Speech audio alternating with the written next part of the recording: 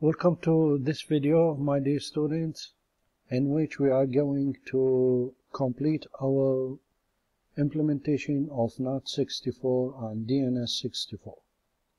In this lesson, we are going to implement a dynamic stateful NAT64 that will provide us with one-to-one mapping of IPv6 addresses to IPv4 addresses.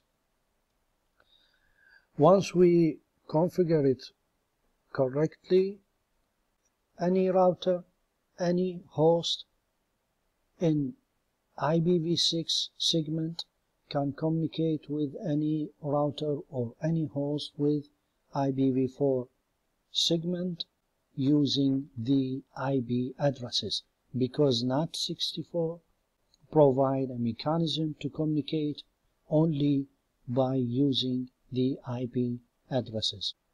So let us get started. In NAT64, I will do the configuration. Interface GI1, which is the first interface here. Okay, I will give a description. This interface will face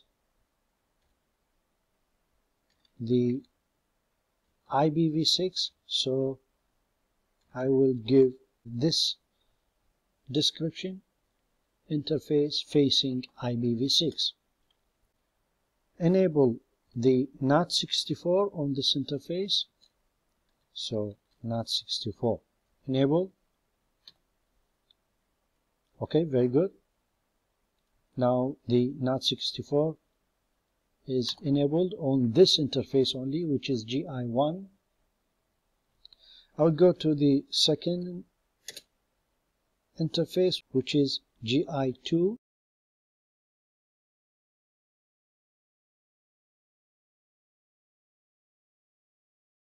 Give a description of interface facing IPv4. This is the interface here, so it will face the IPv4.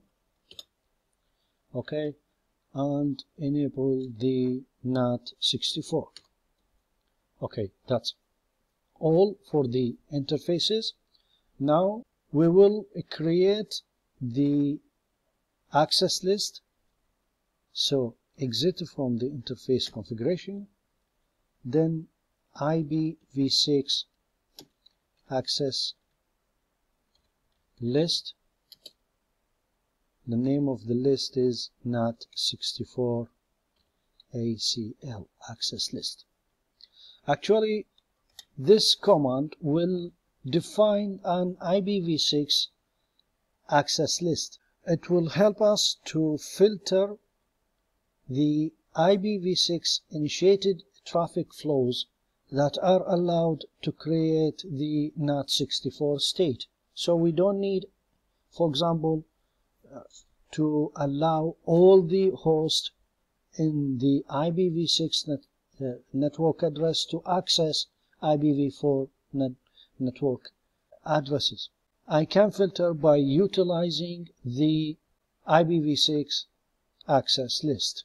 So now I'm entering the configuration mode of IPv6 address list. I will permit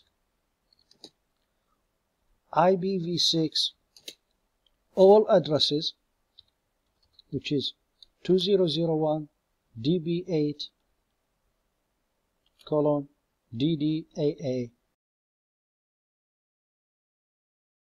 All addresses from the two networks, this network 2001 db8 DDAA 12, as well as this network, which is 2001 db8 DDAA 11. Any? Okay, that's good. Now exiting the access list configuration mode.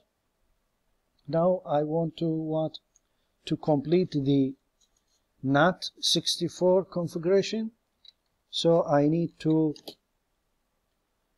enable the NAT64 IPv6 to IPv4 address mapping by creating the prefix. I will use my prefix, not the default one, which is 2020, which is 2020 : and length is 96. Okay, this will enable the mapping of IPv6 to IPv4 address and providing the prefix. Okay, now to define the stateful NAT64 IPv4 address pool. So NAT64 v4 pool, the name of pool is pool 1, and it will consist of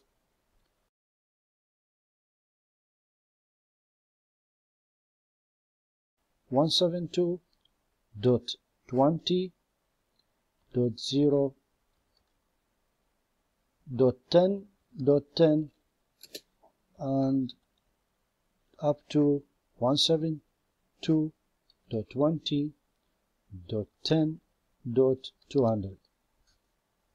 Okay, this is the pool of v4 pool named as pool 1, and it will start from this IPv4 address and ends by this IPv4 address. Now to dynamically translate the v6 to v4, and the list is NAT64-ACL, which is already created here, so I'm using it. Okay, and the pool to map the v4 pool to map the address from the access list is named as pool 1, and it is already created over load. Okay, that's all for the configuration end. So what we did, actually we give a description for the interfaces and enable the NAT64 on both interfaces. Then we created the access list of IPv6 addresses that will allow to create the mapping from IPv6 to IPv4, and we created also a v4 pool started from this address and ends by this address, and we called it pool 1, and this is the dynamically translates an IPv6 address to an IPv4 address. So it will take any address in this list and map it to an IPv4 address from pool named as pool 1. So let us do the verification. I'm going to enable the ICMP debug in IPv6 in DHCP-v6. Here we have IPv6 traffic, so I will enable IPv6 ICMP.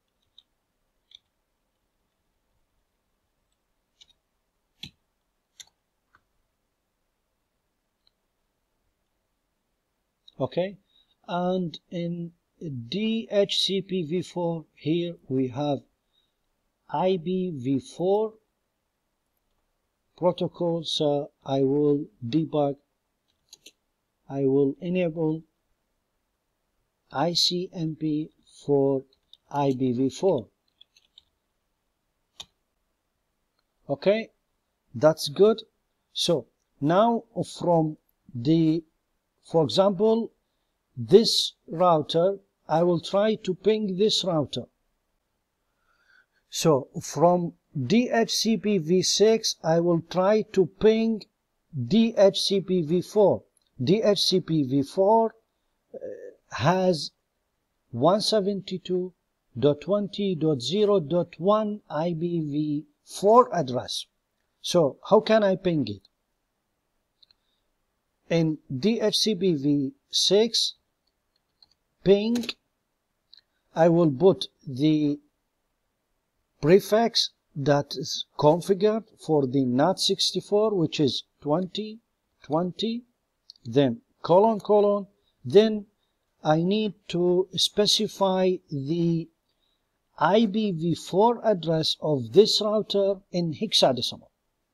So 172 equal to AC in hexadecimal, 20 equal to 14 in hexadecimal, then colon, 0 is 0, so I'm not going to write it, and 1 is 1 in hexadecimal.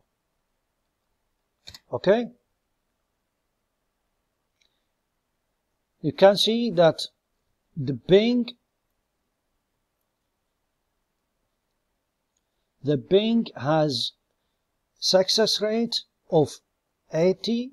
If I repeat it, I should get 100%. Yes, look, now this success rate is 100%, and I send echo request to this IPv6 address, which is, this is the prefix that I already configured for the NAT64, and this is the IPv4 address translated in,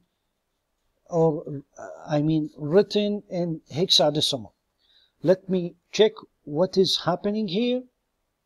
In IPv4 router here, I received request from this IPv4 address, which is fake, actually, fake IPv4 address.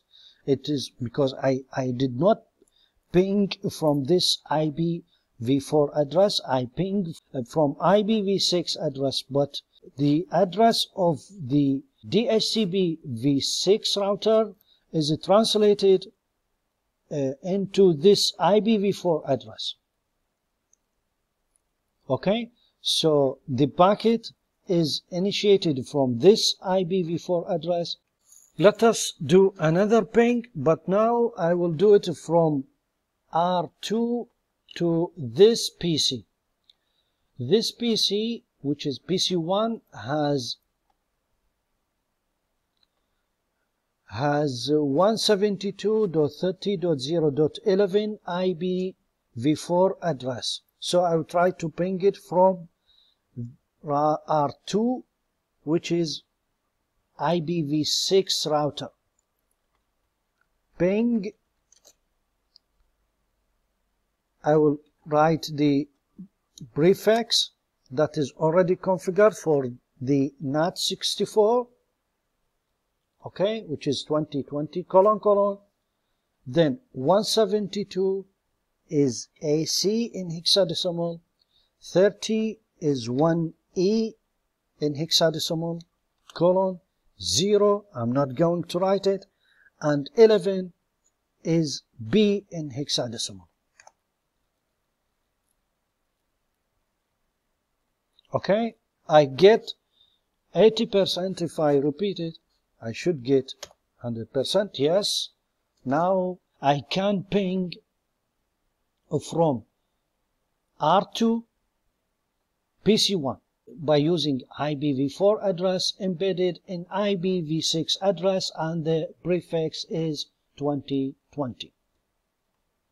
Another command that I can use to verify the NAT64, which is enable. Okay, let me ping before, then I will use it. I will re-ping this one, which is AC 1401. That means I will try to ping this interface. Okay. Now the success rate is 100%. Let me show here the NAT64 translation.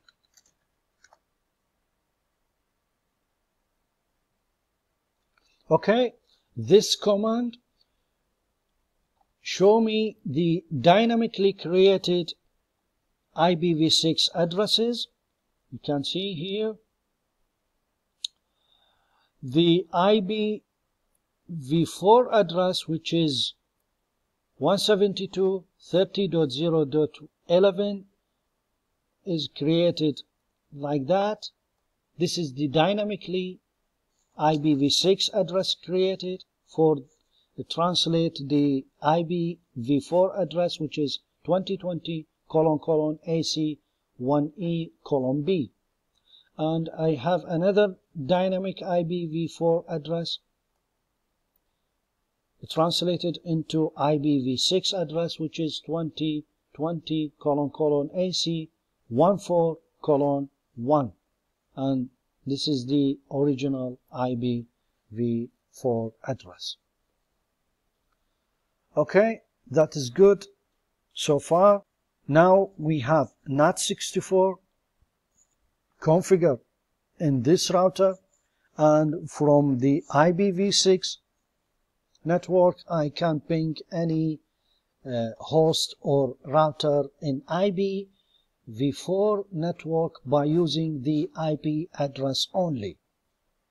In next video we will enhance our DNS server here, the Ubuntu server, to act as DNS64. That means from any host here I can ping any host in this segment, in IPv4 segment, by using the names instead of the IPv4 address.